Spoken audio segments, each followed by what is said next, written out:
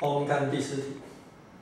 他说台北银行最早发行的乐透彩俗称小乐透，它的玩法是42选，购买者从1号到42号抽6个。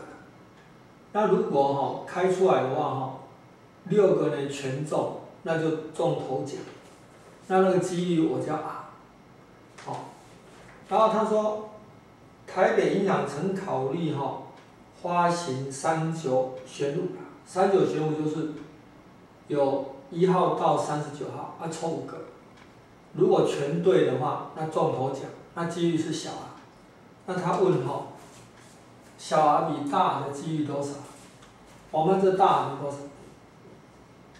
大 R 的话，你42的话选6，它的方法数是42选6，全就是说，全猜中了，全对的话，那种情况只有一种。小 R 呢，39个抽5个，抽5个，那中奖的那就是全部要一样，全部要一样就只有一种情况。好，这样子的话，我就可以算出小 R 比大 R。这个等于多少？这个是等于39取5分之42取6。这个把它算一下的话这个多少呢？是42乘以41乘以40乘以39。1、2、3、4、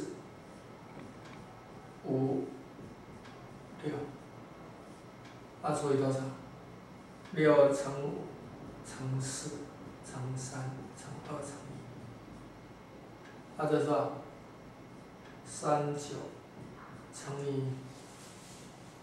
38乘以37乘以36乘以3。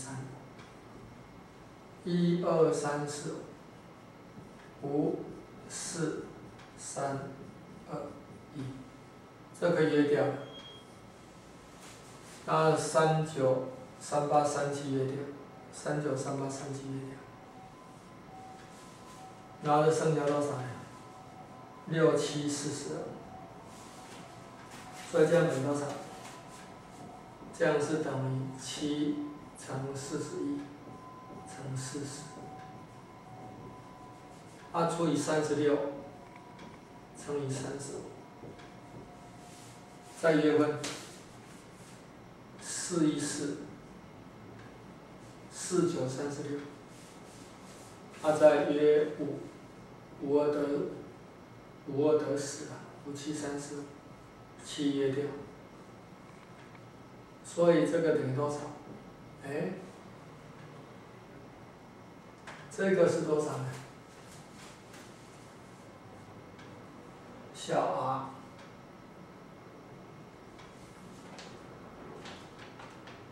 这几率比较大，这样没有错。